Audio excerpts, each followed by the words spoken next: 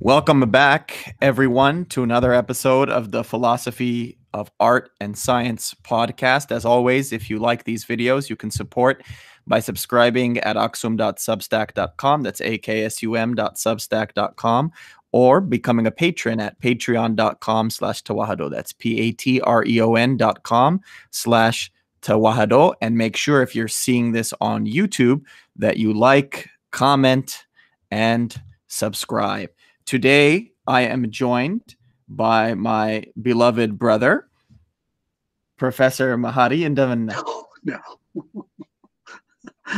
እግዚአብሔር ይመስገን እኔ አሁን ተማሪ ነኝ ኦኬ ስለዚህ ስቱደንት መሀሪ ብትለኝ ይሻለኛል You know, we both like languages, and we've both delved deep into a number of Semitic languages. One of the funny things about the name Meharee is when you look at it in the English language, it's less clear.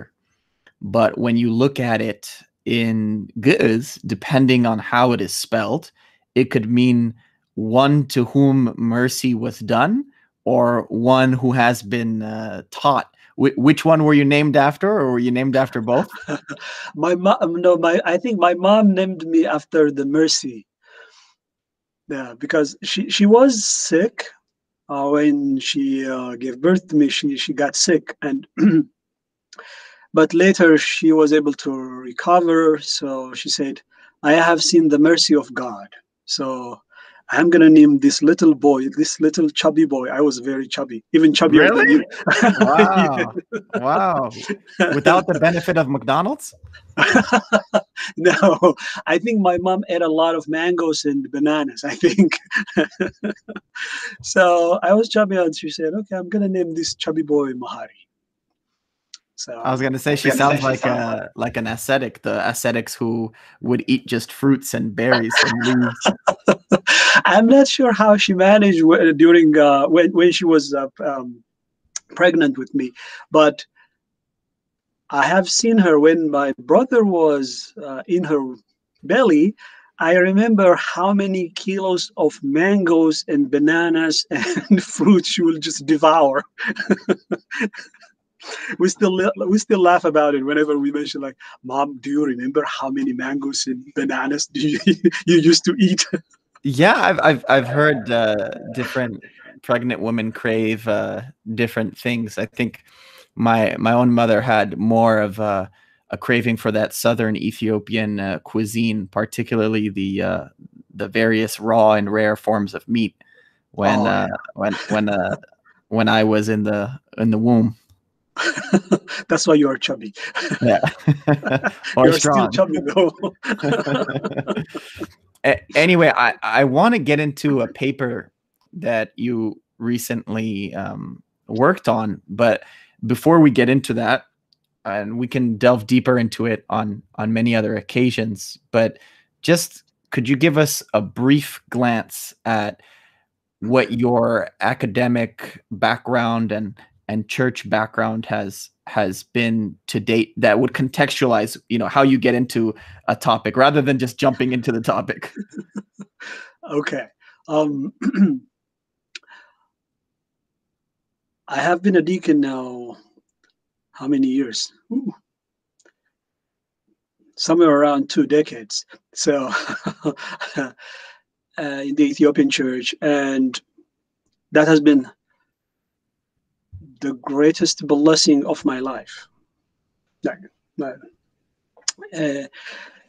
And after and because I lived in the church, like the more you live, the more you fall in love with it. That's the thing.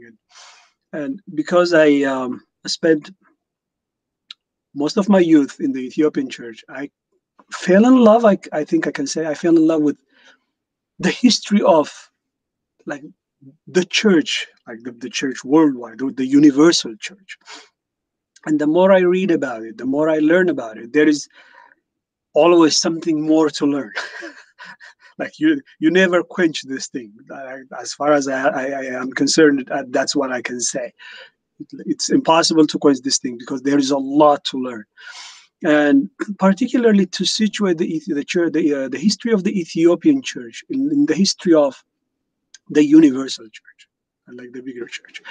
Uh, so this is how my interest in church history and church fathers and the history of Christianity in the world began, because of the life that has which I have been given in the Ethiopian Orthodox Church.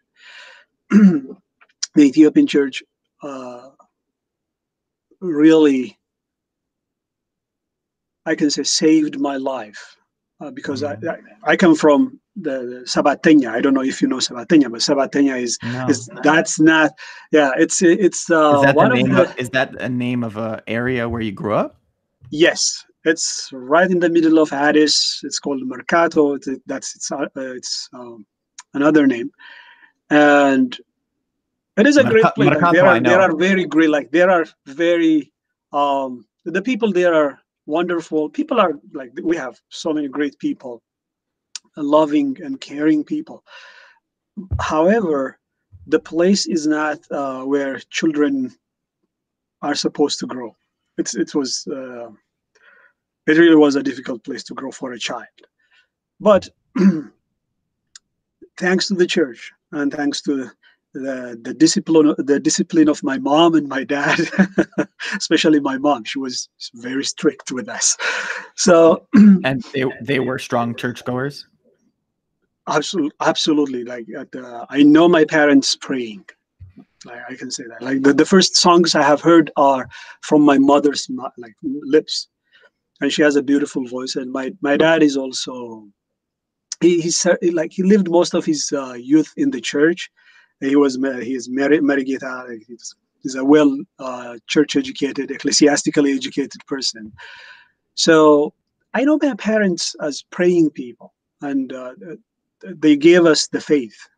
They handed to us the faith of the apostolic church, the faith of like this apostolic Christianity, which emphasizes on generosity and prayer, and also the love for the scriptures. I remember my mom reading the Bible when I was a little child. So that's where, like, that's the familial base. But when I became a teenager, I started going to the church, and that really saved my teenage crazy years, which would have been crazy if I didn't go to the church and the church harnessed it in a positive way. It would have been because everything that can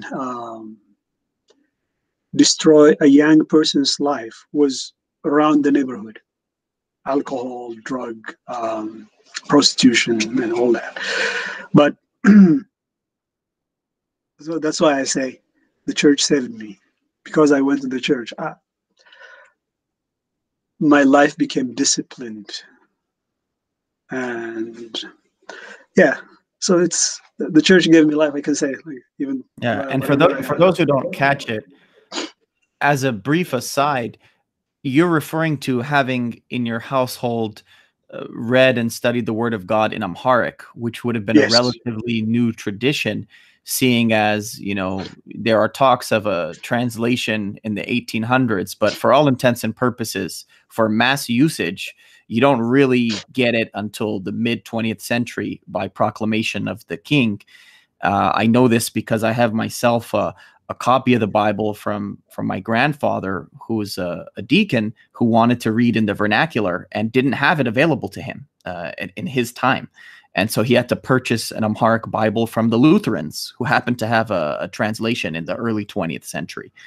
And yet the tradition of learning how to read and write involves reading the Johannine Epistle, the Johannine Gospel, and the Psalms of David. It just happened to be in Ge'ez, and probably not doing a study of the terms inside, but just focusing on the correct pronunciation. and melody. So what you're talking about is a little more unique and kind of a newer tradition of the latter half of the 20th century. Yeah, and interestingly, as far as I remember, at least there were 3 or 4 Bibles in the house. It's very interesting. One was the New Testament and the Psalms.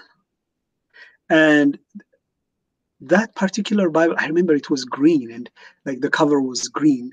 My mom used to, she loved that Bible very much. And she prayed those psalms, like the Psalms from that Bible. And the Psalms, it was Ge'ez and Amharic side by side. Wow! It was it was a beautiful book.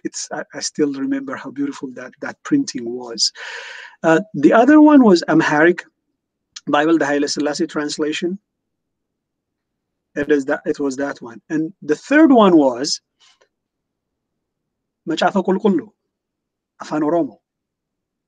Both like the Old Testament and the New Testament, like the whole scripture in Afan Oromo was in our house. Because my mom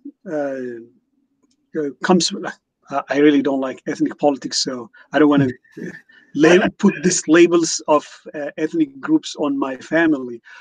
But my mom comes from Afan Oromo speaking family, and also Gurage speaking family. I like how you put that. You said speaking. Yes, Gurage speaking, because like look at the history of Ethiopia. Everybody's mixed with everyone. No one can really tell, like, oh, my ancestry comes from particularly this branch.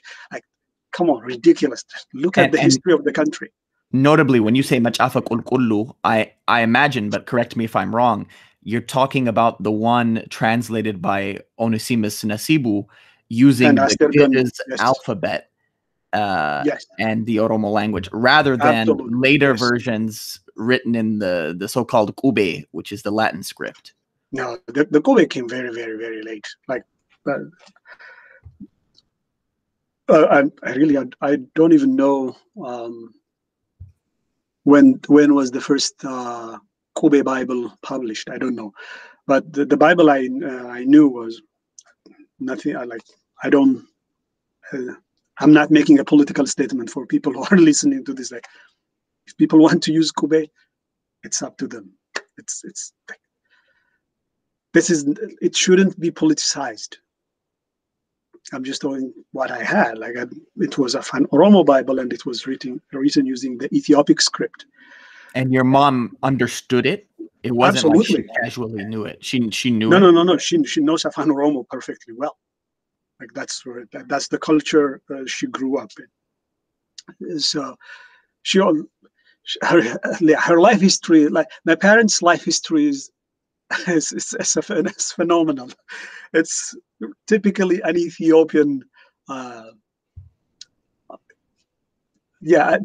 representation of how the Ethiopian life is, like very much mixed, very much of like all over the place, from north to south, south to north, east to west. Like, my mom was all over the place. My dad, the same thing. And I was born in Debre Zeit, Bishoftu, and I grew up in Addis. I was going to say, Debre Zeit has also become politicized. So yeah, I'm glad you said Bishoftu. Like, unfortunately, it is a pity. Honestly, if you ask me, like, it's a pity. Like, we have to politicize everything. It's a pity. We have, I think, this is how I see it, because I had the chance to live with my grandmother, whose native tongue is Afan Oromo, and she was able to communicate using Amharic without that much of a problem. She was able to read and write at a primary level. Tico tico. Tico tico, yes, tico tico, but she lived with everyone in peace. She, like, the generosity of her spirit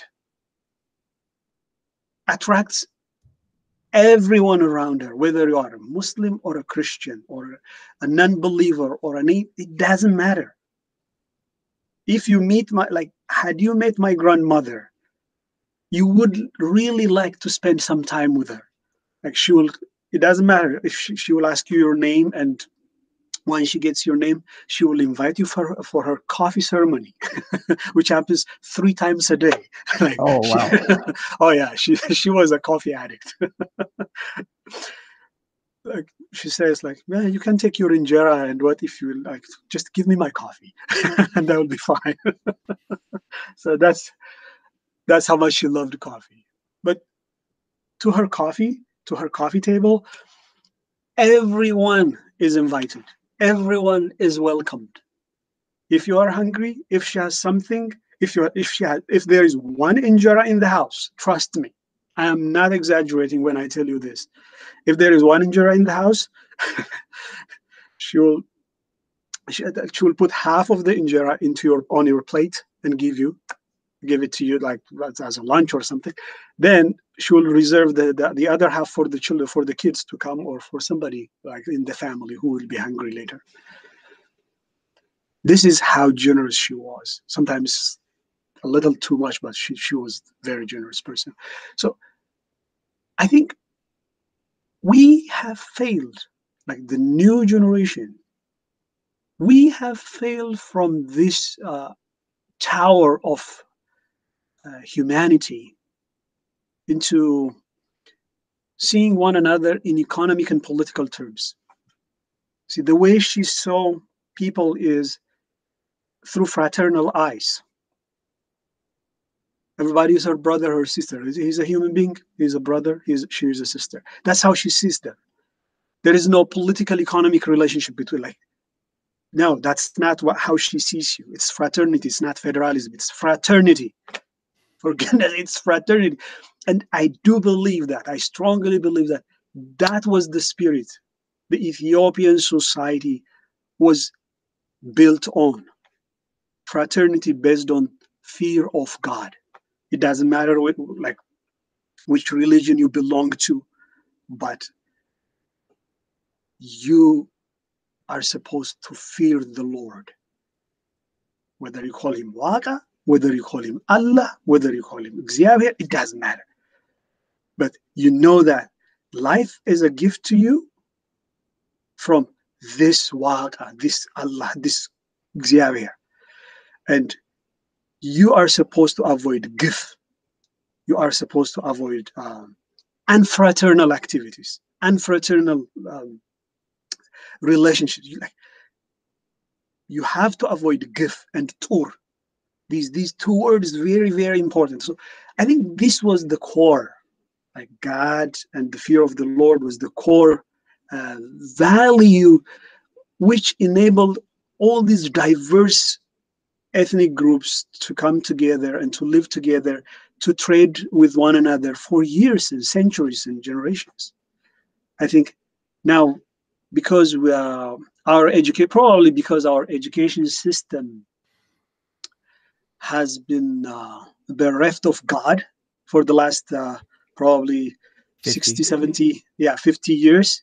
Like the education system, it has become bereft of God. Like God is absent, and that absence of God, I think, has made the generation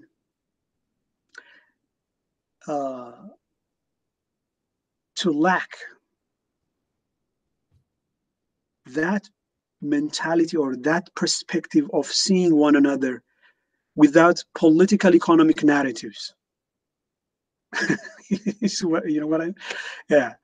I think we have failed we have failed, and I think we need to get back to that. We need to get back to that, like beyond we have to think beyond federalism and Unitarianism or whatever, but just fraternity. I think that will help us a great deal, I believe. So yeah. Yeah, How did I reach here? Sorry, I've heard digressions. you. No, that's good. It's good. I've heard you refer to and it's important to note, by the way, it's the communists who, of course, removed that God first. And you know, again, if people want to take that as politics, those are facts. That's the beginning of it, the unraveling to the current day. And interestingly enough, it wasn't until the current prime minister a couple of years ago till the people actually heard the word God. I remember some of the bishops of the Ethiopian Orthodox Church in their 80s. I saw them crying when they heard it. And it's such a simple thing, you know. He could be real, he could be inauthentic. We don't know, you know, we don't know the truth until the last days, you know, until his chronicle is written and all that. But I just saw them crying because they literally hadn't heard a government official even utter the name. It was you know, express hatred towards God for a certain period, but then another period after that, it was just play the avoidance game, just out of sight, out of mind, try to not mention him. Of course, the unifying kind of narrative was an official church and state. It was an absolute monarch. It was the Orthodox Church, and that's troubling for some people. And undeniably, there were abuses and violations, but there was this kind of fraternity you're talking about. I've heard you speak before about how, I think this is connected, the society itself was a church, rather than looking at a church building, but looking at the society itself as the temple of the Lord. Can you briefly talk about that before we actually get into the meat of your paper? Okay, sure. Digressions. Yeah. You see, from the Christian, from a Christian perspective, the church is not a Bible study group. Okay, this is not apostolic. This is not the apostolic tradition. The church is not a Bible study group. It's not a store for sacraments, like where you go and get some sacraments to get you to heaven or something like. No, that's not what the church is according to the apostolic tradition. The church is a Eucharistic community. It's a community gathered around the Eucharist. And the Eucharist it's Eucharisto, right? It's the Greek word, the Eucharisto, like it's praise, it's akotet. You see, it's akotet. It's akotet to the Lord. It's good words and praise and thanksgiving to the Lord for the one gift that has been given. And the one gift that has been given to the world is God himself. That's the beauty of it. God himself. God himself gave us in his word, in the person of Jesus Christ, the incarnate word.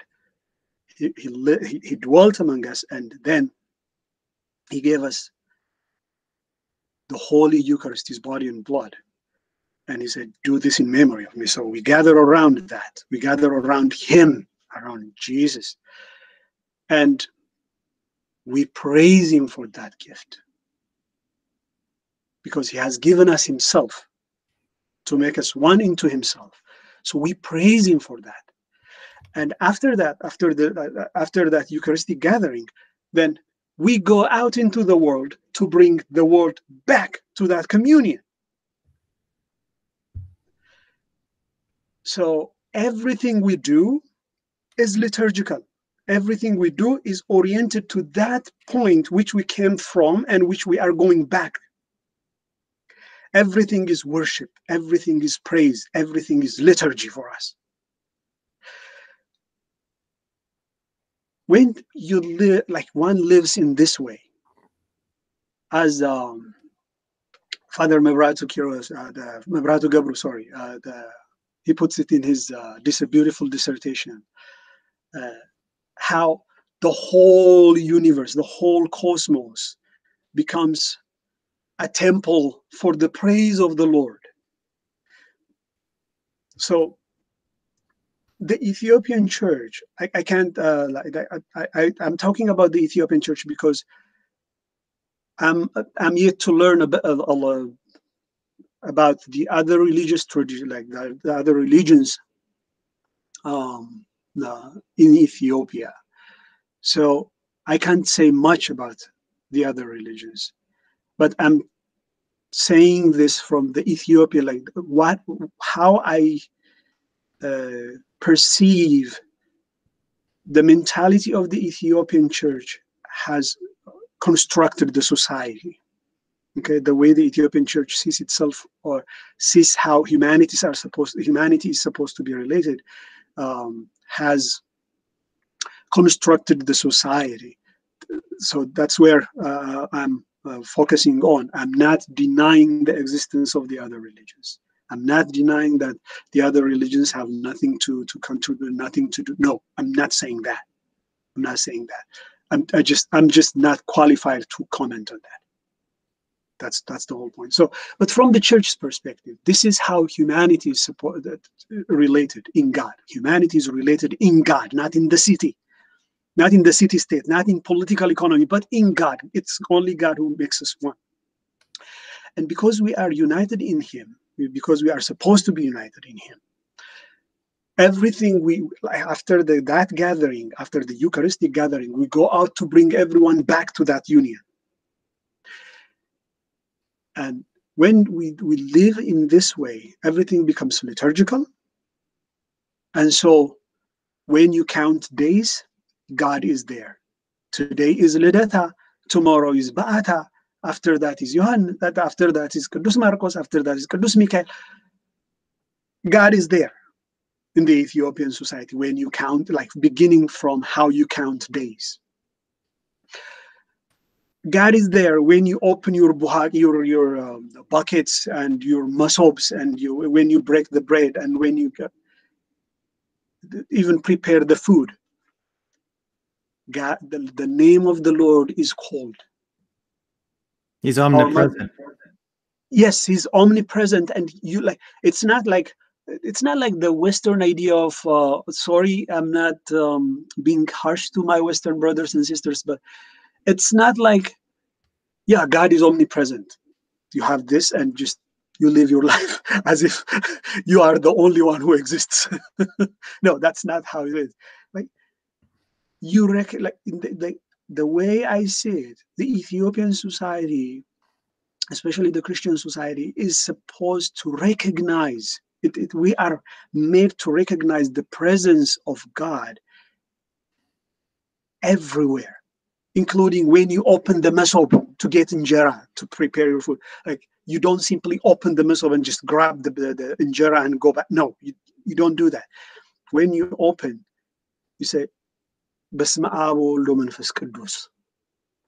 When our mothers make the dough for injera, they say, as soon as they open the buhaka, they say, Besma Ab Wawalad Wamanfas Qudus, before they put their hands in. They invoke the Trinity. Exactly. They invoke the Trinity. They invoke, like, God is everywhere.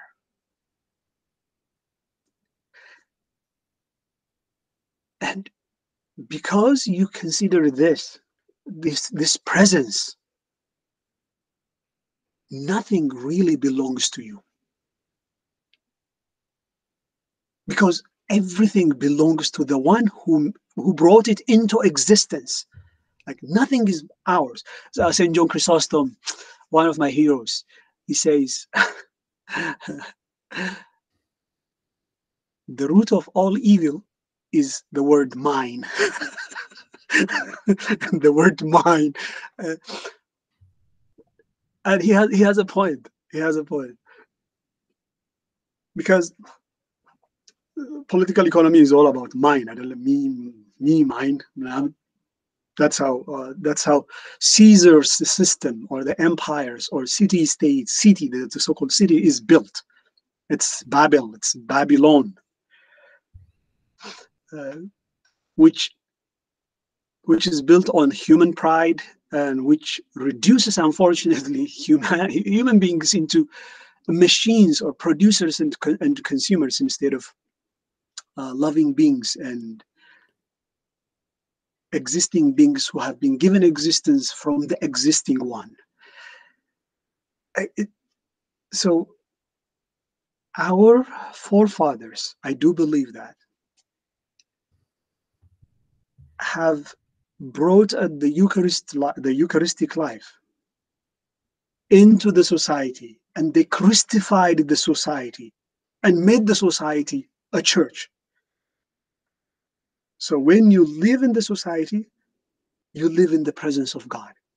You like you live in constant and continuous recognition of the presence of God, and that refrains one from gift, refrains one from abusing the other, from disregarding the dignity and the natural um, glory and gift from the Lord to that person. So, yeah, I really strongly believe that the Ethiopian society have been made into a church. It's not just a church living in the society. No, the church has churchified the society. Probably people living in Ethiopia might not see this because I was not able to see this living in Ethiopia. I lived in Ethiopia most of my life, but I was not able to see this. I only understood what it means to be an unchurched society after coming to the US, like what a secular society looks like. It's like, wow. And that's funny because a lot of people call it a Christian nation. Good luck. that's the only thing I can say. Like, Christian nation. Well, but I would invite them to look in deeper into what it means to be a Christian. To be a Christian is not a mental assent. It's not just a mental assent, a mental consent, giving your mental consent to some theoretical ideas. No, no. If you want, Christianity is not a religion. Following Father Alexander Schmemann, the great Alexander Schmemann, I can firmly say this. Christianity is the end of all religion. It's not a religion because it's not a quest for God. It's not a quest for God. No, it's a quest of God to man. God quests for man. That it's the direction is the reverse. It's not man seeking God in his intellect and desire. There is nothing wrong with that. That's great, but the human mind and the human capacities always will be limited. It will always be limited, and we will never know God by our own reason and sense and whatever we have. So, yeah. So all these digressions. No, I knew you were gonna say that.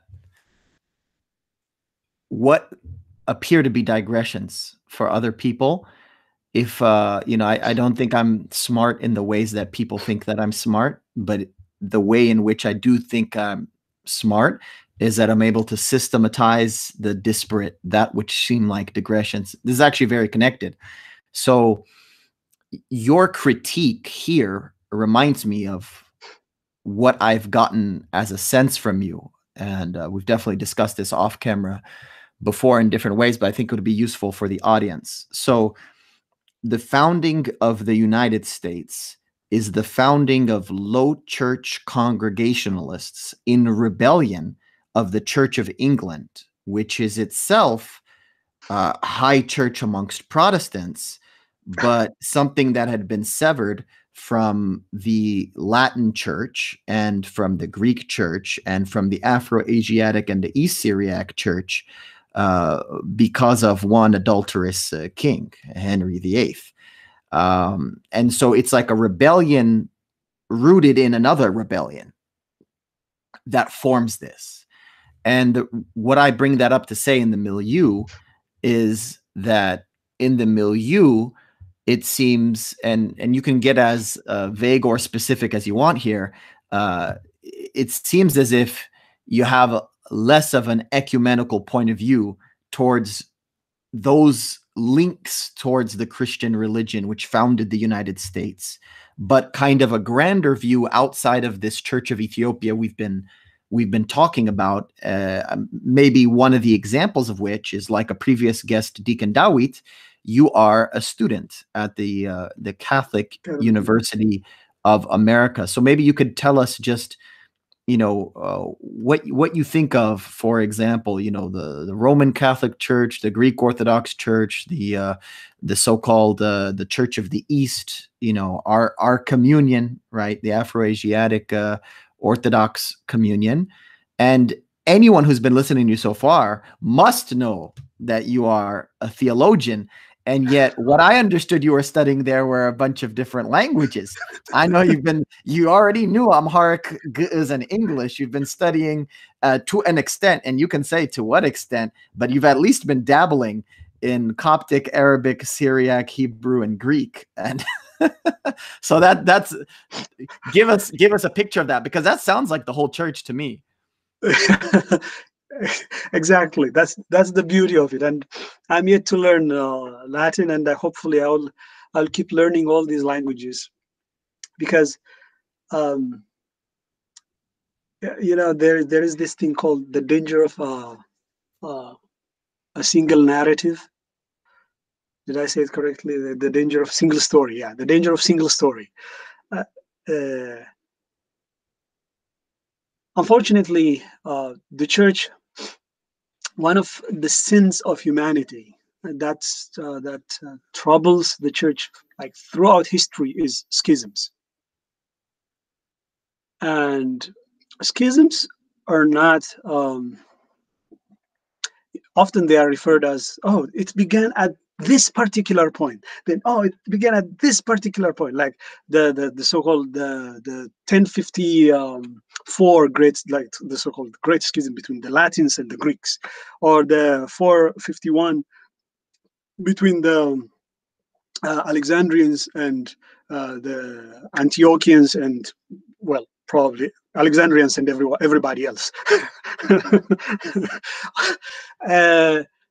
Because I'm saying this because the Ethiopian church, that's a different matter, and I don't want to delve into that.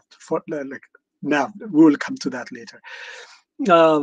So these schisms, however, did not begin or end at that particular point, at that particular era. Like the so-called another schism also, the 431, like the so-called the Church of the East and the rest of the world. Like it just didn't happen that way. These councils happened. These incidents, like this time, refer to incidents that have been pointed as, oh, that's where it started. But honestly, these points were only manifestations of what was building up to that point. And when we look at the history of the churches, the schism never gets completed until later time. To understand all what I am saying, like I can give you the whole church history here in just one podcast. Like that's a difficult matter. I can give two quick examples to bolster your argument that you said it's not completed till a long time. I would say it's still not complete. In 2020, the Roman Catholic Church recognizes Gregory of Narek, an Armenian, in the Afro-Asiatic Communion. In our communion, which has not been in communion with Rome since the date of 451 that you're talking about, and yet he is a figure centuries after that date. In 2020, there is a book or a scroll called the Book or the Scroll of the Monks in the Ethiopian Church, in the Afro-Asiatic Communion. Two of the three authors are of the East Syriac Rite, or the Church of the East. And especially one of the figures, I don't know about the other figure, one of the figures is like 400 years after the Council of Ephesus, which would have been in the 430s that you're talking about, which is one of the alleged splits. And so all these monks and all of the people who are students of the Aksumite school of interpretation anyone who wants to be called Lik Ahruyan, chief amongst the elect, by mastering the book of the monastics, 66.6 repeating % of his teaching will be allegedly Nestorian. Interestingly, like when we come to the history, when we look at the history of the Ethiopian church, which actually is the focus of this paper, it's not even a kind of an in-depth analysis. It's just a reflection of what the sources are indicating. It's like we can delve into this in great detail, and that will be like that can be a coursework. Honestly, it can be a semester course. What we see is, for instance, Theodore of Mopsuestia. Theodore of Mopsuestia was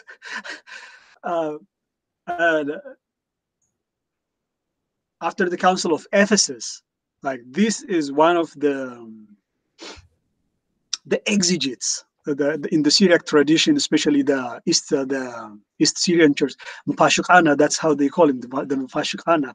Mufashikana is the exegete. That's how they call him. His works were, because he's considered as the teacher of Nestorius, his writings were avoided, or his writings were shunned by the later generations, like after the Council of Ephesus, and then particularly. You mean in the after West or in the East as well? In the East. In the history of the Western Church, it's a different matter. Trust me, it's a different. It has taken its own development. You see, Christianity is like seed. When you throw a seed, you never know what kind of tree it is going to come out, like how many branches it will have, or how many leaves it will have, or what the colors of the leaves would be. It depends on that, because that depends on the ground you sow it on. So the history of Christianity in the West, it has taken its own development based on the politics there, the culture there, all the historical incidents that happened. Like, you can't imagine the Western, for instance, the Western Christianity, the Latin Christianity particularly, without Charlemagne, Charles the Great. And Charles the Great, what kind of person he was, that's a different that's a different podcast. We will leave that for another time. But we can say the same thing for the Greeks, particularly for the Byzantines and all that, for the Syria, like the Syriac speaking. For the Ethiopian church, we can say the same thing. That seed called Christianity, that seed called the church. Okay? The seed of Christianity is not the Bible, it's the church. The church, when it was sown in Ethiopia, it took its own form. It took its own culture. It took its own shape. But it's still a church. The seed is the seed. The seed is the same. It is the cultural, political, historical incidents that linguistic differences that which you will see when you come to a house. You don't see the all the pillars that hold the house up. Rather, when you come, what you see is walls, doors, windows, and those things are framed and managed by the practicalities, the practical necessities of a particular context.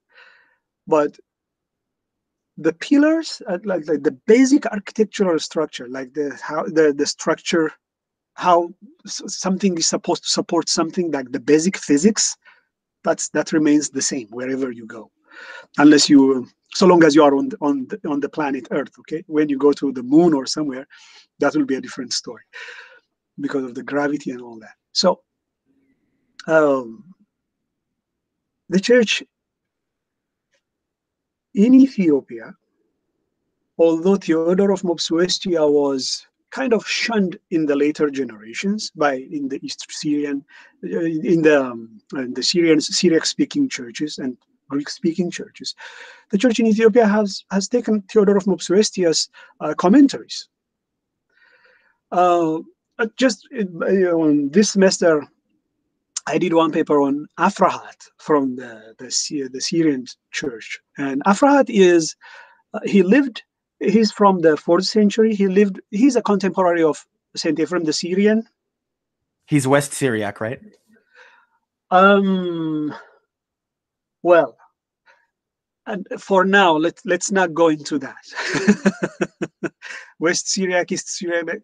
For now, let's not go into that. He's called the Persian sage.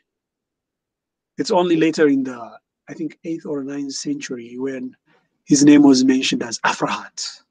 But before that, he was known as just the Persian sage.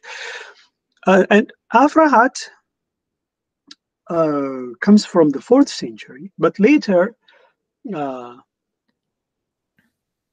his writings were kind of pushed away by the majority of the churches around, like in the Middle East and Northeast Africa. But you have 2 of his works translated in Ge'ez. So the way these so-called schisms were kind of operated in the churches is most of the times through propaganda, I can say. Like there is this propaganda, for instance, between the Greeks and the Latins after the Crusades, particularly after it's the Crusades which sealed kind of, okay, from now on we have nothing in common, and they just didn't want to do anything with one another after the Crusades, because the Crusades brought them into conflicts, and the physical conflict created a problem. But the Crusades came much later than 1054. See, not only that, the 1054 event comes much later than the cultural and the linguistic differences and the theological expressions that were growing up in both cultures differently. And unfortunately, they failed to learn about one another. They literally failed to learn about one another. The Latins, especially the Franks, that was the Charlemagne's court. The Franks were very proud of their Frankish origin, their Frankish originality, and so they were proud of themselves. The Greeks also had their own pride. We are the Greeks, like we are the civilized Romans. Like, how in the world are we going to go to the Franks and to learn anything about it? So that ethnocentric pride, that human pride in the name of Christian piety, it came in the name of Christian piety, in the name of being civilized. We don't have to forget that. They were pious. We are the Orthodox. So what, who is going to teach us about anything? That kind of mentality is always detrimental to the church. And coming back to the Ethiopian church fathers, the great Ethiopian church, the intellectuals whose name unfortunately we don't know, because most of them do not write their names on their works. It's in a way, this is good and bad. It's great because it shows how humble they were. Like they never left the ground or the reason why they were doing all this. And the other thing is how, unfortunately, the sad thing is, like, we can't quote them. Like, oh, Meharee Zemelak said this, or well, luckily Meharee Zemelak, we know a couple of his works, or which again back on, we know a couple of his works, but most of them we don't know their works, so we can't quote them. And these fathers, however, our fathers, when they went to Jerusalem or to all these pilgrimage sites in the Middle East, trust me, they collected everything they could from the churches, whether it's East Syrian church, whether it's Jacobite church or Melkite or Maronite. They really tried to learn everything they could from everyone they meet. I think that's why we see all these different writers from all the churches in the Ethiopian tradition. And this shows you the magnanimity of the Ethiopian fathers. They didn't, even when we look at the how the Ethiopian church later became kind of took a stand against, like, or kind of stood against some of the churches. That history comes only later, like only later. This doesn't mean like the Ethiopian church justifies or ratifies every theological expression that's circulating around. No, no. But it never went like as far as I have looked into it. We don't see the Ethiopian church excommunicating another church. At least I haven't seen it so far. Probably if there is anything else, somebody will show me. I'm eager to learn, because nobody is leaking. I was going to say, we were we were de facto our own thing, as you've described beautifully, but we were de jure under the Abun, under the Coptic bishop, who supposedly is subject to the Coptic Synod. And so one could, to play devil's advocate here, say, whatever decisions the Coptic Synod, and if there's any evidence of the Coptic Synod making statements that would you're the face you're making, would that has nothing to do with us? Is that what you're going to say? Well, it depends on how you look at the history, Look,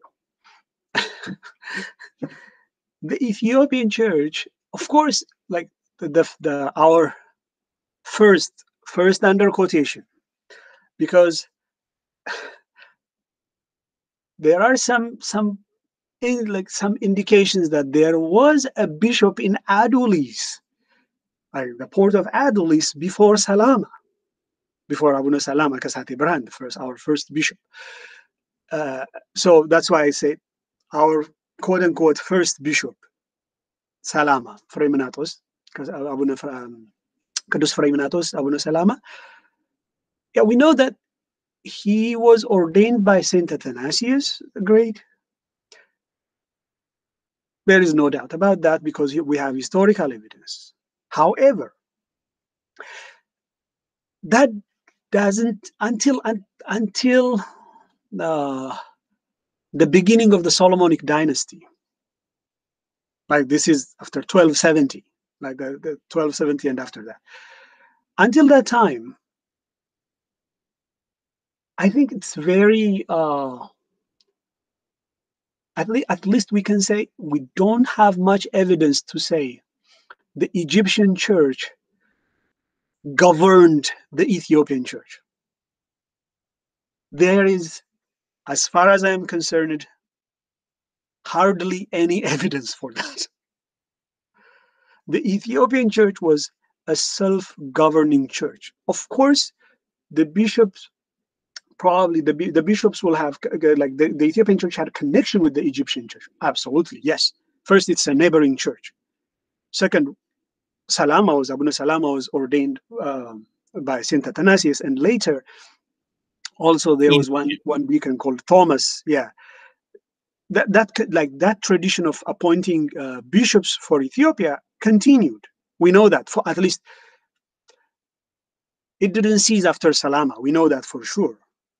Like who was appointed at each time, that needs further investigation to know. We have some evidence, especially in the history of the Patriarchs of Alexandria, that volume of 3 volumes. Yeah, we have some evidences there, but yeah, the bishops, they used to there were ordinations from Egypt. Yes, but Egypt was not the only player around. We had Syrian bishops. Like we have evidence from, so I think 12, 12th century, like later written to the 12th or 13th, I think 13th century, sorry, 13th century, where the king writes to the Egyptian patriarch about complaining about two Syrian bishops. It's not even two, it's Syrian bishops. Huh. How many were they? And like, how long were they living in Ethiopia? And what were they doing? We don't know. And look at also all these titles we have in the church. Nebura Id, or Akabisat, or all these titles. Usually Nebura, the head abbots of some of the prestigious monasteries and schools of learning. mm-hmm. Like, what does those titles mean? It's not just title to give you honor. It's not honorary doctorate or something like that. No. Like, these were like the kings were involved. The Ethiopian church was, don't forget, it's a state church. After the 4th century, it's a state church. It's a church of the empire, the Ethiopian empire. So I'm not glamorizing this. Okay, I'm just stating the fact that it was an empire church. It has its own good sides, strong sides. It has its own negative sides. So the Ethiopian church, when in the Ethiopian church in history, when somebody is appointed at a certain, in a certain area, the political structure is involved in that. The kings or the local administration is involved in the appointment of that person. Excuse me. So these titles were functional. They had administrative power. They were administrative. These are titles that describe administrative power. So this tells us, okay, the Ethiopian church is a self-governing church. And another funny thing is, look, after the 7th century, the Egyptian church herself was at the mercy of the caliphate in Egypt. After the rise of Islam. Exactly. After the rise of Islam, the Egyptian church was really at the mercy of the Islamic caliphate. And there is even one historical incident where the Ethiopian king and the Nubian king had to come together and kind of start a campaign against the Egyptian caliph to make him release the Patriarch of Alexandria, whom he imprisoned. Like the caliph imprisoned the patriarch, and the Ethiopian king and the Nubian king, they joined their powers and they started marching on campaign. Some, like, there are two different versions of the story. One says all the way to the peripheries of Egypt. The other says all the way to Khartoum. So, and the Egyptian caliph was kind of terrified of that. So he said, "Okay, I'm releasing this guy." Yeah. The version I read, it says that he threatened to dry out the Nile. For those who don't know, because they view North and South differently, whereas the Mississippi runs from north to south, the Nile River runs from south to north. With the globe going like this, it doesn't matter which way is up and which way is down. And so it seemed possible and plausible to the king, or at least the risk did not outweigh the cost of imprisoning the patriarch. Oh yeah, that was David. That's a David. That's a David. Yeah, he also said something very interesting, which was, yeah, it might not be good to mention it in public, but So yeah, he threatened the Egyptian caliph, like, because the caliph was persecuting the Christians there, and he threatened, like, unless you stop the persecution of the Christians in your vicinity, I'm gonna do this, and I'm gonna. It was very interesting. So yeah, the Egyptian church did not really govern the Ethiopian church. No, it didn't happen. I don't think it happened at all. Of course, That's a there good were bishops coming. That's a good segue because you said there were a lot of nameless fathers. One of the fathers of the Ethiopian church, who I know is close to your heart and who you wrote about, has a name. And Yes. he is Aba Geeyorgees, or Father George, of Sagala or Gasicha. What could you tell us about this man or this place? Frankly, I've never heard of anyone else from Gasicha or Sagala. So anything you could tell us about where he's from and who he is, that would be great. I would love to. He's one of my heroes. He's one of the giants of the Ethiopian church. Like, his eloquence, his intellect, and his spirituality. Like, he's a spiritual person. He was a man of prayer. His devotion to the church and his love for the apostolic faith. It's marvelous. Yeah, I love talking about Aba Geeyorgees. and he really benefited the Ethiopian church. He served the Ethiopian church for the last 600 years, 600 plus years. I want to share, like, the sa'atat we have, like the horologium we have. He is the one who prepared at least the first, like the first part, let's say, like the first parts of the sa'atat, which are more biblical, more liturgical, more into the very in line with the liturgical tradition of the church, the liturgical tradition of, like, the universal church. He is very much in line with that. Yeah, I want to begin talking about him with one of his beautiful works and beautiful Zema compilations, if you would allow me. Please, I was gonna try to lure you as the son of a Marikita or a lead cantor. I was gonna lead you to close with one of his, but yeah, please jump in now too. Okay, I have this horologium. Let me share my screen with you.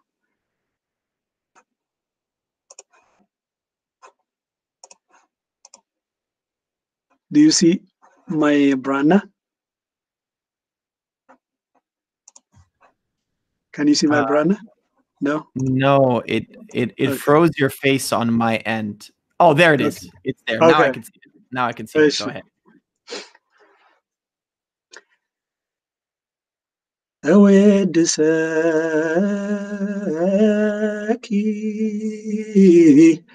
أو دنجل ملئت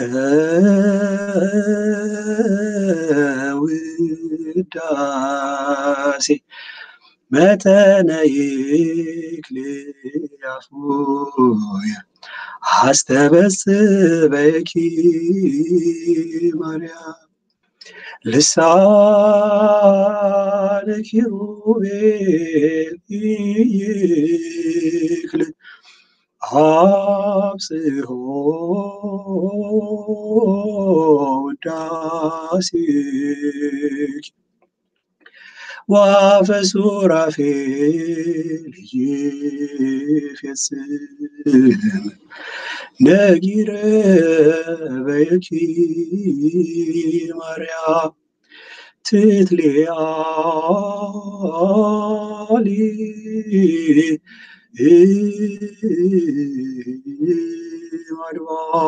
مدوار ومارست عقيري نوات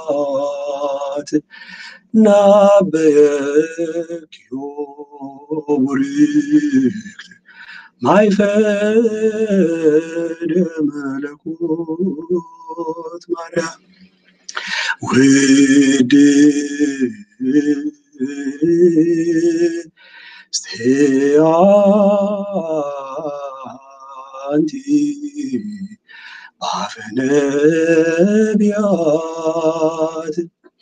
وسبيت بها عريات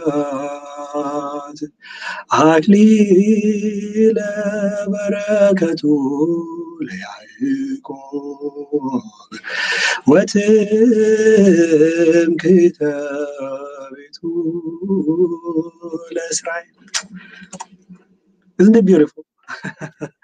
Zemare malaikti asamale. That was a beautiful portion of the hours, or the orologium, the sa'atat. Yes. And it's in praise of our mother, Our Yes. Lady, the Holy Virgin Mary. Yes.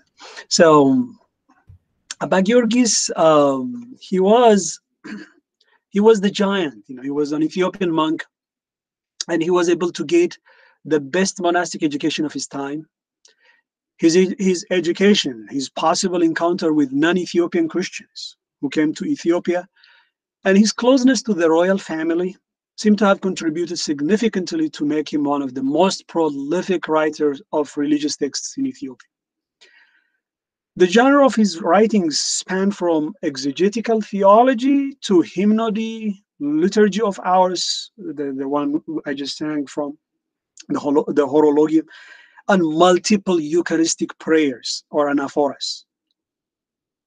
Even though our anaphoras are labeled as Dioscoros, Athanasios. They commemorate other things.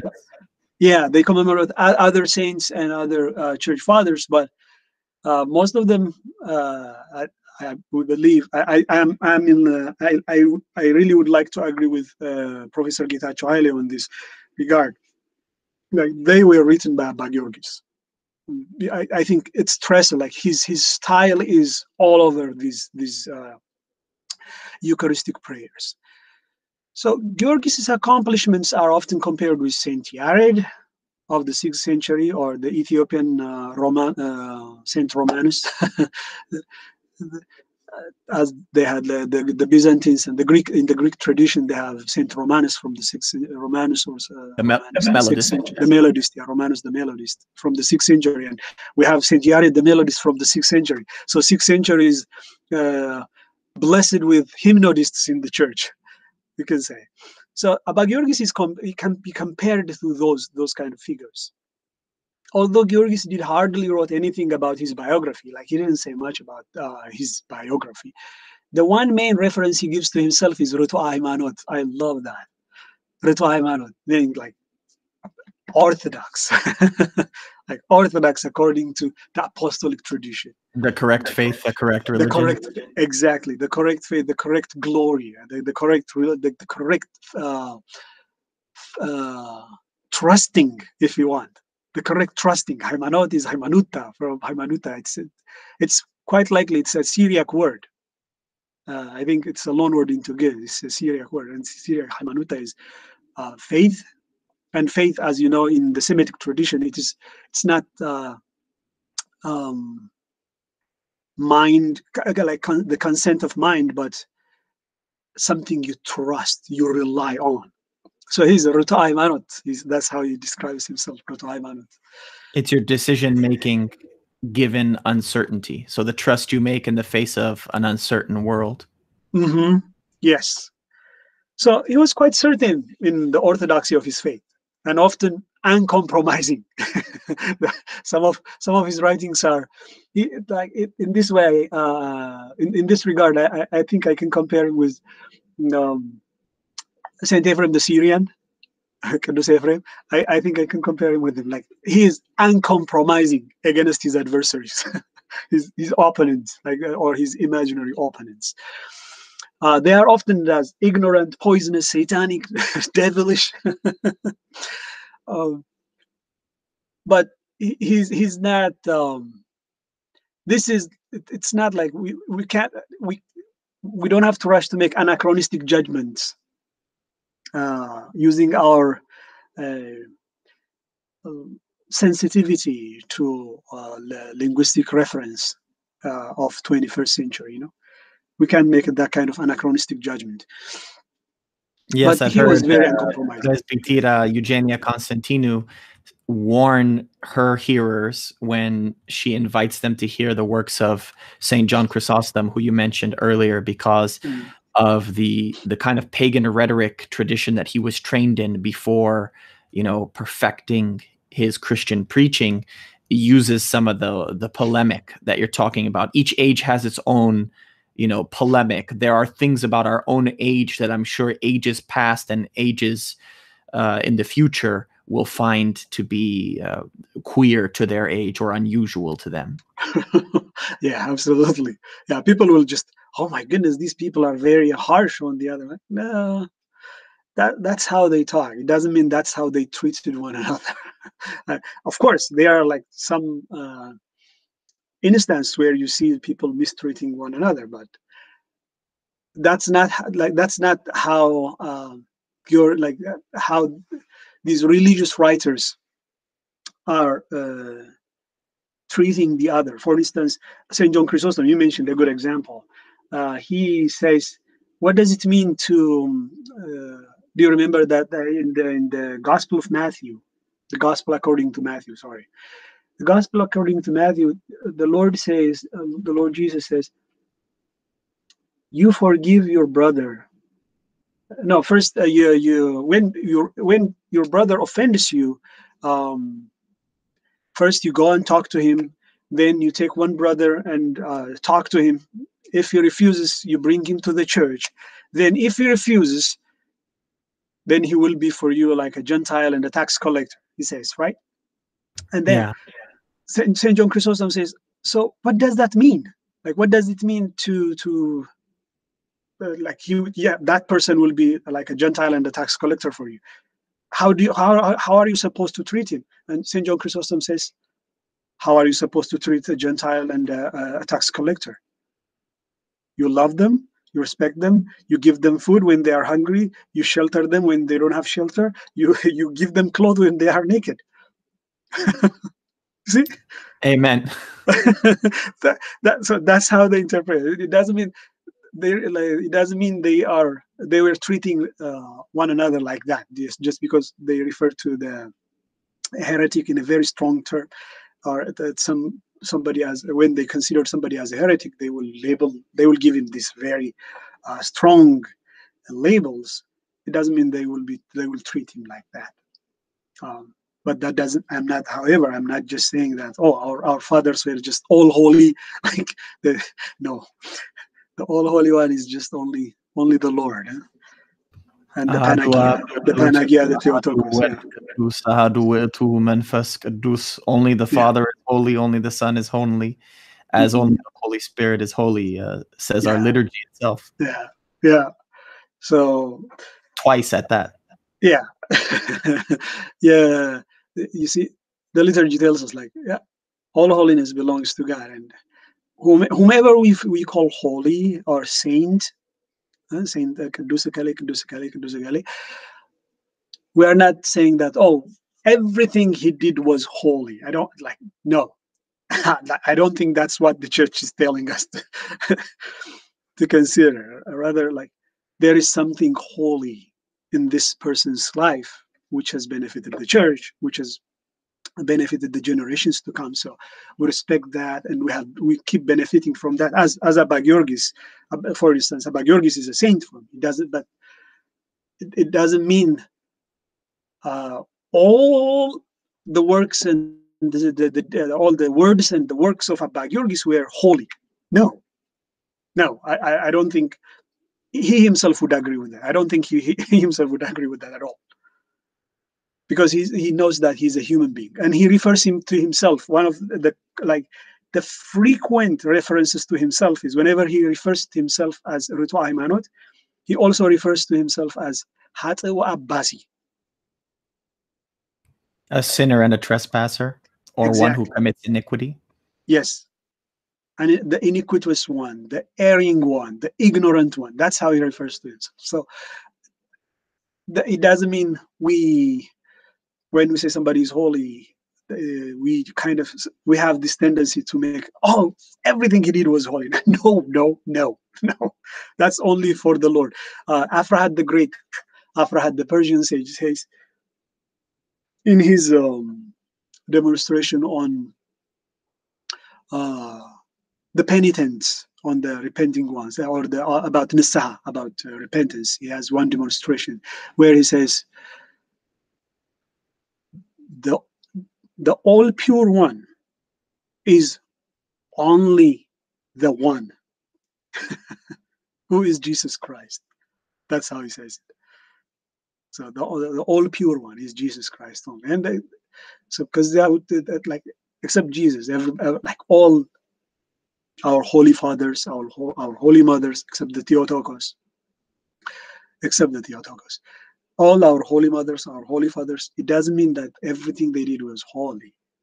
Everything they did was like perfect. No, they were human beings, just like us. So they had their own struggles, they had their own failings, but still, they did great. That's why we are here. That's why we still have the faith, because they have passed this to us. So Georgees was strong against his opponents, but Georgees was also a reformer in the Ethiopian church. What kind of reformer was he? Well, I would like to mention one instance where before him,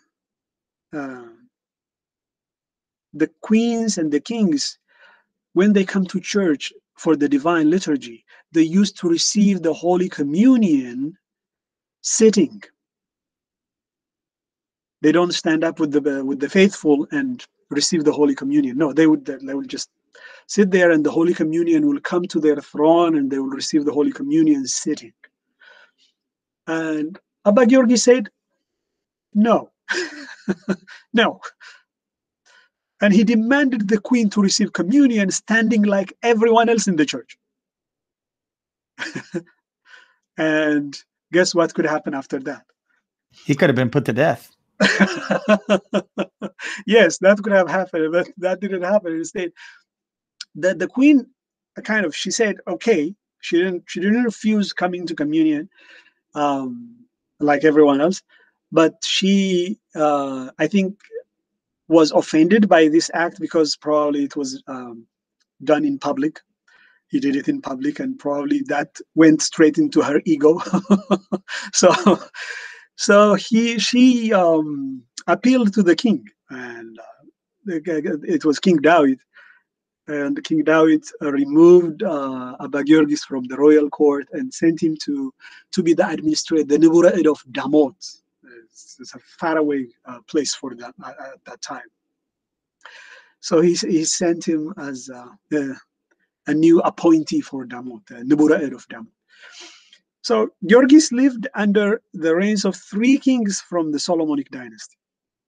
The last 2 were his former students. He outlived the 2 and died during the reign of the 3rd one. So this is his kind of very brief, very short biography I can give you. And one of his works is Meshaf Mestir, which is some people consider it as that's the Summa Theologica of Ethiopia, and as well, Summa Theologica is, you cannot imagine Summa Theologica without Aristotle, but you can imagine Meshaf Mestir without Aristotle. So Meshaf Mestir is even better for me. It's got a different mindset. Yeah, because it's funny those kind of Western Eastern comparisons.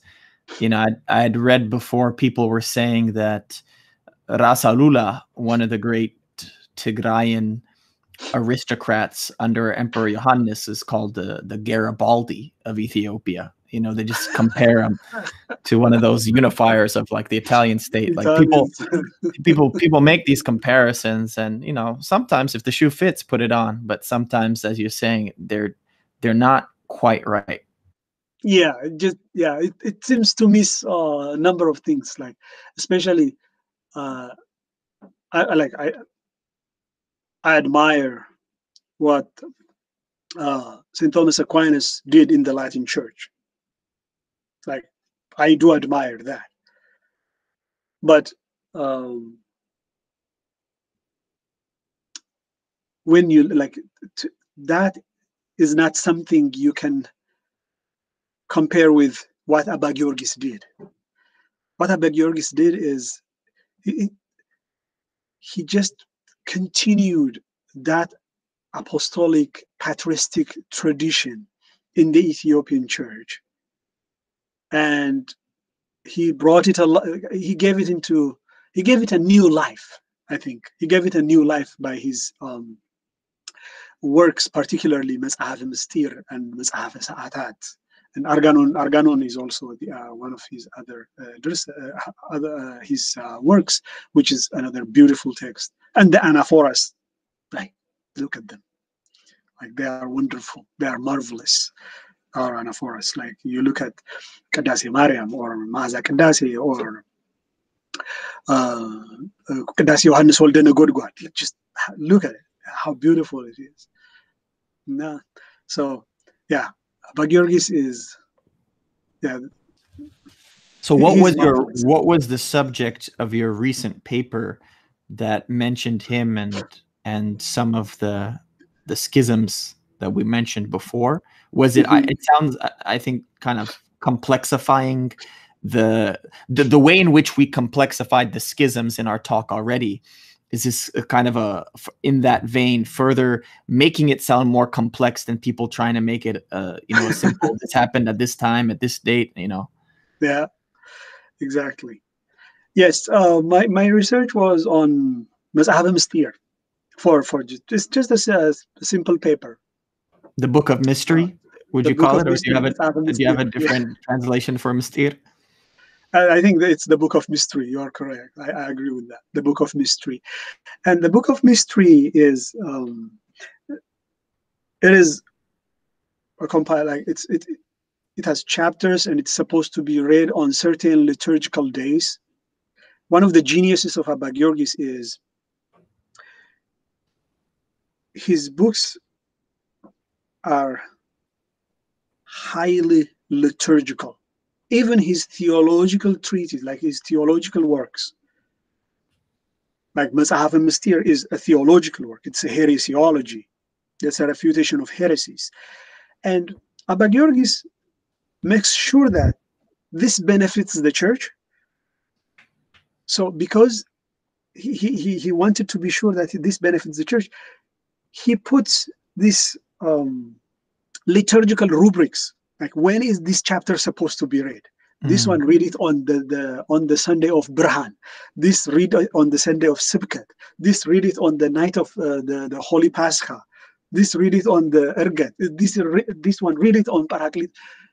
He gives each chapter a liturgical day to be read. This is how he made sure, like, this benefits my church. Like, he's not doing it for, I argue, like, I really do believe that he was not writing as many writers would write, like to support their ego or somehow to show off their knowledge or something. No, he wanted to serve the church. He wanted to serve the Ethiopian church, and to make sure that he kind of inserted these liturgical rubrics for every chapter. So my paper was it focused on some of the chapters where he refers to the Council of Chalcedon, and what I have found is Aba Geeyorgees' narrative of the Council of Chalcedon is like over simplistic. It's a very simplified, like oversimplified story. And this oversimplified story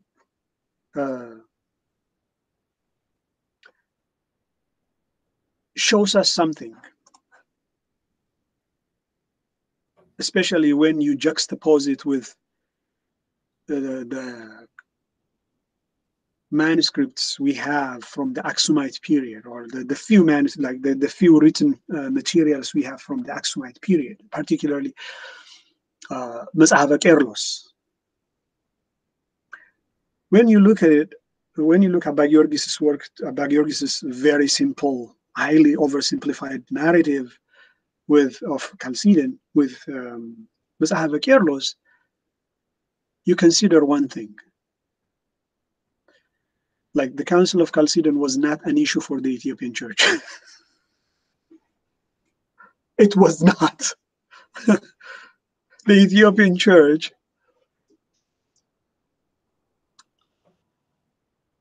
during, like, until the 1300s, until the 1200s and the 1300s, particularly, we can say after the Solomonic dynasty.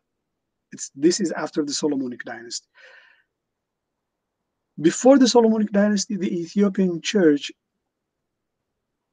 was not concerned about the Council of Chalcedon. It doesn't appear to be. Like, I don't think we have much evidence to say that, because what we have, like any Christology, like the Christological material, I think we have before the council, before the Solomonic dynasty, is Aba Geeyorgees. And when you look at Aba Geeyorgees, what you see is refutation of the so-called Nestorian Christology. We don't have anybody after the Council of Ephesus. Everything stops before the Council of Chalcedon. All the church fathers mentioned there are from before the Council of Chalcedon. Having said that, I want to remark this thing though. However, Aba Geeyorgees was like it had a later addition into it. In the 1300s, somewhere around the 1200s and the 1300s, some materials which refer to the Council of Chalcedon were added to it. But these were later additions, and they were from Arabic. They were translated from Arabic. But the ones we see from the Aksumite period are translations of the patristic works, like different patristic works. It's not just Cyril of Alexandria, no. There are some other church fathers also. And those patristic works were translated from the Greek. So if you put away the later addition, which came from Arabic, if you put that away, what you see is Aba Geeyorgees was concerned only with the so-called Nestorianism, which was rampant, which was highly probably accepted in the southern Arabia, or the Arabian Peninsula, the southern Arabian Peninsula. So, considering the kingdom of Aksum, or the empire of Aksum's relationship with that particular region, it makes total sense if the Ethiopian church was concerned about Nestorianism and Nestorian Christology. But in the meantime, it's very interesting that after that, the Council of Chalcedon and all the wreck and all the chaos, the political chaos that happened in the Byzantine Empire, and also to some extent the Persian Empire, like the peripheries of the Persian Empire, was none of the concern of the Ethiopian church. Almost, like, we don't see anything. So the Ethiopian church was not concerned. And probably, my guess is, probably this is why Ethiopians, when they go to the Middle East for the pilgrimage, for pilgrimage to Jerusalem and other parts of that part of the world, they were not. They didn't feel obliged to avoid any group. Probably that's why we see all these different writings from like the Church of the East, and then the Jacobites, and then the Maronites are mentioned to be in communion with the Ethiopian church according to Georgees of Segla. Like, what do you make of that? Like if you just follow the later phase of the Ethiopian church, which came only after 1300s, particularly after the 1600s. If you just focus on that image, you will be, I think, one will be fooled about the history of the Ethiopian church. The Ethiopian church was a self-governing church in communion with the universal church, and it saw itself no greater or no less than the other churches. And it also sees itself, herself, I think it also saw herself as the apostolic church, as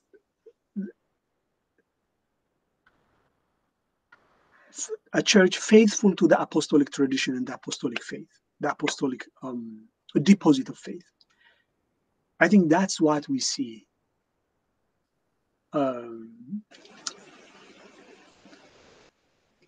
Considering all the materials that we have and how much we don't know, like how much we really, like the Ethiopian church did not know.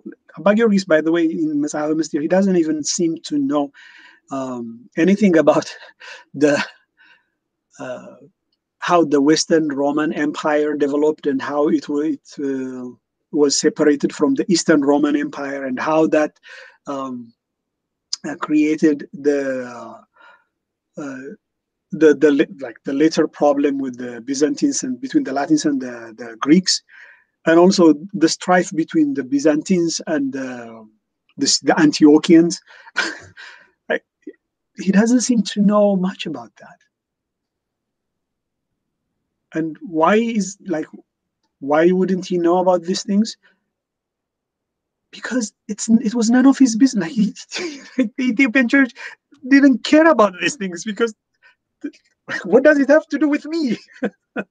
They are fighting there. Yeah. They are fighting in Greek, and I don't speak Greek. The Greek-speaking ancestors have passed down by the 5th, 6th century. Like, you don't see any Greek inscriptions after. I don't think we have any Greek inscriptions in Ethiopia after the 4th century. Which is funny, because we used to have it on our coins. Exactly. We used to have it on our coins. Like, even in the 3rd century, we have like the king Indubis. Indubis had it was written in what is it? In Greek. And you know that our fidels are for our numbers. Our numerical system is from Greek. Like these are the Greek letters, kind of given. It's not even the Greek letter, the Phoenician letters, which was adopted by the Greeks later, anyways. So our ancestors, yeah, they knew Greek. They knew Greek. That's how they translated the Bible from Greek as much as they understood. Like Garima Gospels, it's from Greek. Like the Old Testament Bible, it is from Greek. Well, Aba Geeyorgees says something else about the translation of the Ethiopian Bible. He says it was done during the time of the Queen of Sheba and her sons, like the time of her son and all that. Well, Kidan Ol-Kifli has disproved that theory very well, I think. Well, we don't have to look for anybody else. Like, Kidan Ol-Kifli has done a very good job on that. And if you don't, like, if anyone who doesn't trust Kidan Ol-Kifli, I would love to refer to them as to refer to them, to compare the Greek. Yeah, we have, I believe the oldest manuscripts we have are from Job and from Daniel, but they could also compare the Psalms, which are very old, various psalters. Yes, yes. Then they are very, like, it's visible. Like, it's definitely the Septuagint. It's not the Masoretic. it's not the Hebrew. It's not the Well, the Hebrew. Masoretic text wouldn't have even been written. No. It wouldn't have even been an option.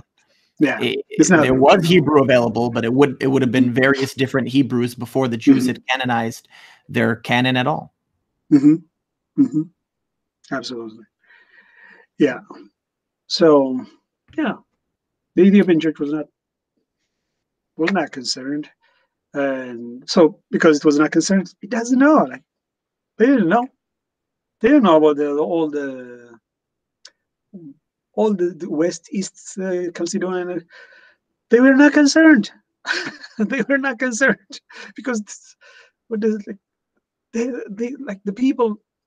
All the debate about the Chalcedonians and the debate was going on in the 5th century, like one operation, two operations, two wheels to one wheel. All these Greek terminologies, they were difficult to understand, to be understood by the non-Greek speaking world. So it's only later, even among the Syriac speaking churches, by the way, the schism was it was kind of, it became fully kind of completed schism only after Jacob Berdius, or Jacob el-Berdi. All these and him and other bishops who used to go around and ordain bishops against the empire, the Church of the Empire, the Church of the Byzantine Empire. That's interesting. An Indian Jacobite brother asked me about a biography of him recently. Yeah, he was a very interesting character, and by the way, it is interesting. Today, we have, for instance, the Syrian Orthodox brothers and sisters in our community, in the Syrian church. Sometimes they refer themselves as Jacobites, or they are referred as Jacobites, right? Yeah, which is funny because there's a totally different political trend of exactly Anglo-Saxon monarchists who have the same, they use the same title, but they mean different things. I would invite them to go back and read what Ephraim wrote about the so-called heretical groups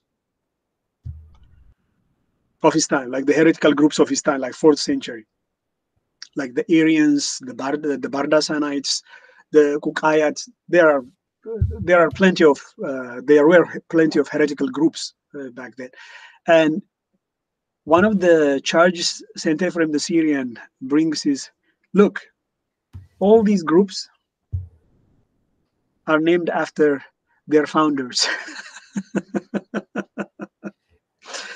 And some people were referring the Syrian Christians as the Paulians, because there was one bishop called Paul. And Ephraim says, no, we are not Paulians. And he warns his fellow believers not to call themselves as Paulians, because the Bishop Paul would have been offended by this. You are only to be called by the name of Christ and no one else. You see, I think Aba Geeyorgees also says the same thing, like almost like word to word, verbatim. Says the same thing, like all these groups. He says he mentions all these heretical groups, and he says all these groups, they are named after their founders. He says, but the Ethiopian church is not named after anybody.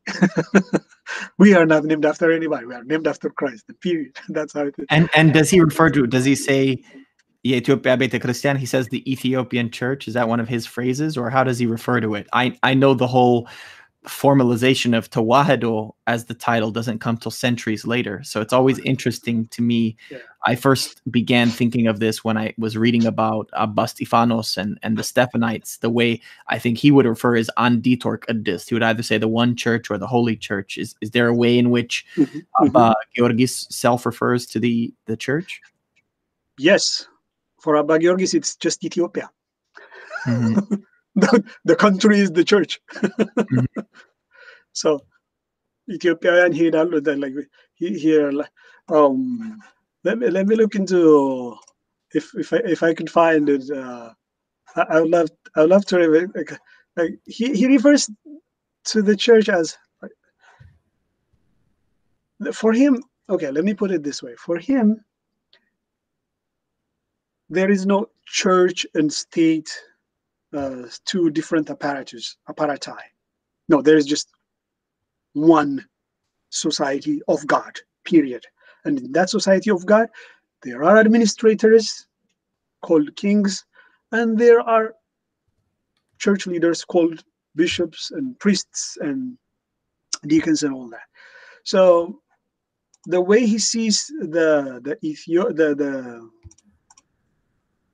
Ethiopian church is, he refers to the Ethiopian churches as Ethiopia, or Hizb Ethiopia, or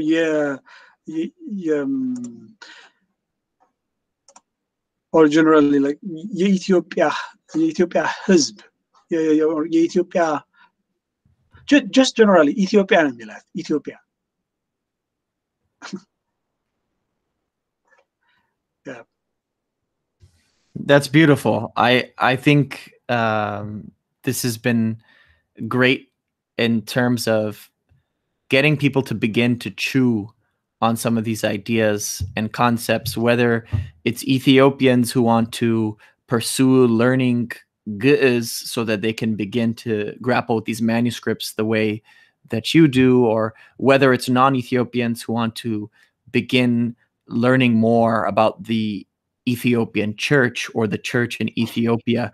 Are there any introductory books or essays or articles that you would point them to, or any kind of final advice that you would have? Ooh. You see, in the Ethiopian tradition, a student is not asked advice. A student can only be asked what he has learned and what he has not, what he has understood and what he has not. Advice is reserved for the elders, the knowing ones, the wise ones, awaki.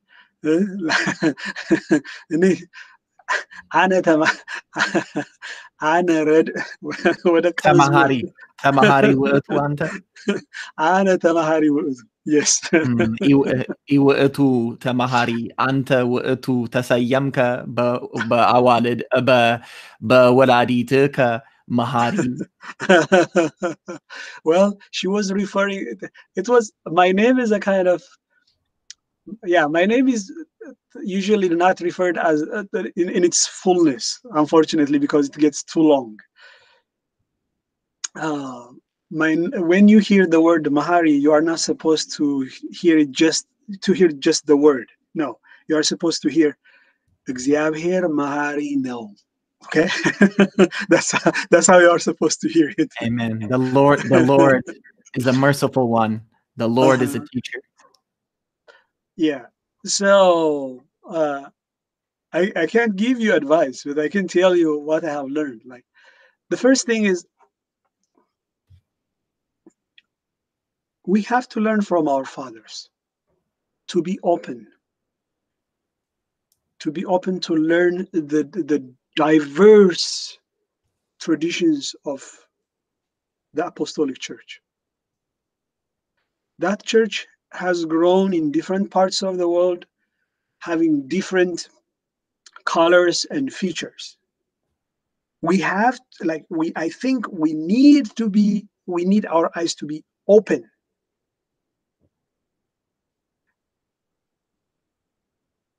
In fraternal charity. That's the first thing. And second, I think we need to study the patristic tradition of the church. What has been handed down to us? Not just the Ge'ez materials that we have, as wonderful as they are, as lovely as they are, as as holy as they are, our fathers. Okay, without like, I'm not withstanding that. I would like, but yeah, we have to. We respect that. We cherish that. We study that. However, we don't study them just by themselves because they did not live by themselves. Even though the Ethiopian church lived and governed herself, she lived in communion with the other churches in the world, and communion at different levels, at different historical periods. So we can't, I think we can't box the Ethiopian church into this little teeny tiny corner where we don't want to learn about anybody else, and nobody else knows what the Ethiopian church can contribute. Like, we can't reduce the church into that position in our generation. Like, it will be trampling upon the tradition we have received. The universal, like the Ethiopian church was part and parcel of the universal church. And because the Ethiopian church is part and parcel of the universal church, one of the things we need to learn is we also have a responsibility of leadership in the universal church. We can't expect everything to be done by other churches, by Alexandria or Antioch or Jerusalem or Rome or Constantinople. We can't do that. And often, even these sees, these ancient apostolic sees, except Constantinople, for my own reason. Well, later it's considered as it's given to our the Apostle Andrew, but that's another issue. When these people are fighting, what should be our responsibility? Reconciliation. Okay.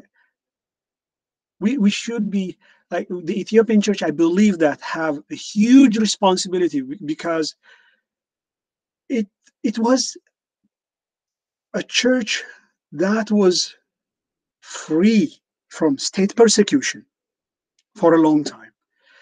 And this is a society, this is a church that was a church of the empire before everyone else. And I can argue that including the Armenians. I know my Armenian brothers and sisters might be, no, we are the first. I think the Ethiopian church was the first church of the imperial church. However, it doesn't matter who's the first, who's the second. It just doesn't matter. Competition has violence in it, and I didn't mean certainly the longest lasting till 1974. Exactly, the longest lasting. So we have a responsibility first to in the ecumenical movement to bring all the churches together into that Eucharistic gathering. That's the first thing. The second is we have the second. When I say the second, it doesn't mean like the kind of secondary. No, just because I can't say first.